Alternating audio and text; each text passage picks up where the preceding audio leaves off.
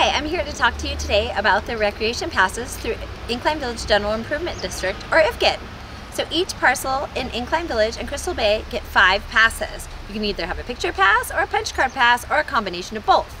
You can also purchase additional passes if needed. Restrictions apply. In order to receive a pass, you must visit the Parks and Recreation counter inside the Incline Village Recreation Center and have a completed assignment of recreation privileges form on file.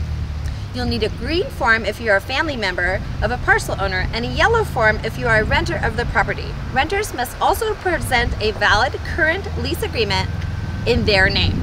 If you have questions about how to obtain any of the different types of IVGID passes, come on down and see the friendly folks at the Recreation Center counter. You can find our rec counter hours of operation on our website at inclinerecreation.com. Now let's take a look at the different types of IVGID passes available. An IVGID picture pass is valid for the pass holder only and has a photo of the pass holder on the front. A picture pass allows the pass holder free access to our restricted IVGID-owned beaches and entitles the card holder to receive the current discounted resident rates at the Incline Village golf courses, recreation and tennis centers, Diamond Peak Ski Resort, and other programs and activities.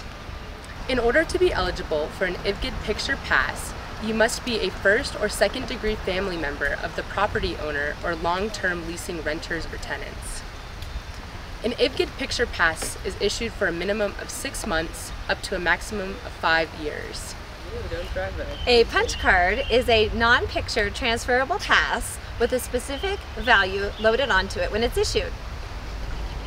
These cards and the value contained on them can be used by a resident's family member and/or guest.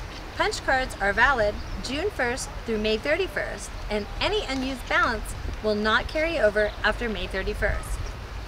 When a punch card is used, IVGID venues and facilities will deduct the difference between the non-resident and resident rates from the card.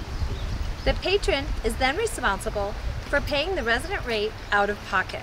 Punch cards can be used to cover the entirety of the beach entrance fee as well as the daily boat launch fee.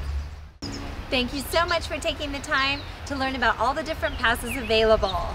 We hope that this helps you enjoy all of what IVGID has to offer.